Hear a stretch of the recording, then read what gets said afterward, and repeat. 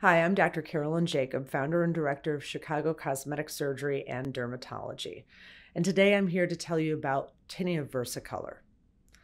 Tinea Versicolor is a very common rash that tends to show up in the summer months on people's chests, back, or neck.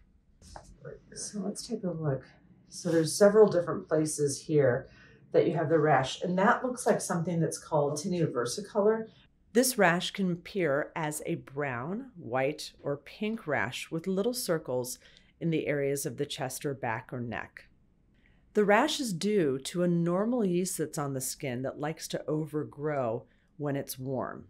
It is unclear why this rash suddenly shows up in some people. However, if you have it one summer, you're more than likely to develop it the next summer unless you treat it properly. There are over-the-counter treatments for Tinea Versicolor, which include selected shampoos that contain either selenium sulfide or zinc sulfate.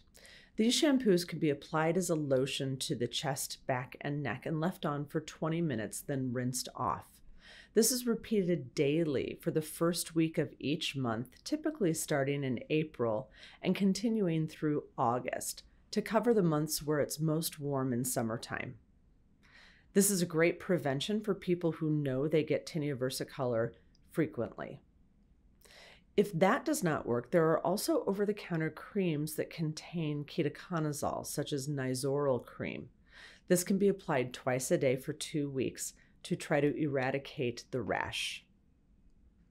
If the over-the-counter treatments do not work, seek a board-certified dermatologist or dermatology PA to examine your skin.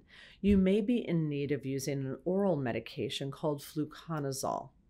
This can be taken daily for 1 to 4 days and repeated as necessary for any outbreaks of Tinea Versicolor. There are also prescription medicated shampoos that contain cyclopirox, which can also help to eradicate the yeast that is causing the rash. One of the most important things to know about Tinea Versicolor is that when the yeast is present, it prevents the skin from tanning underneath.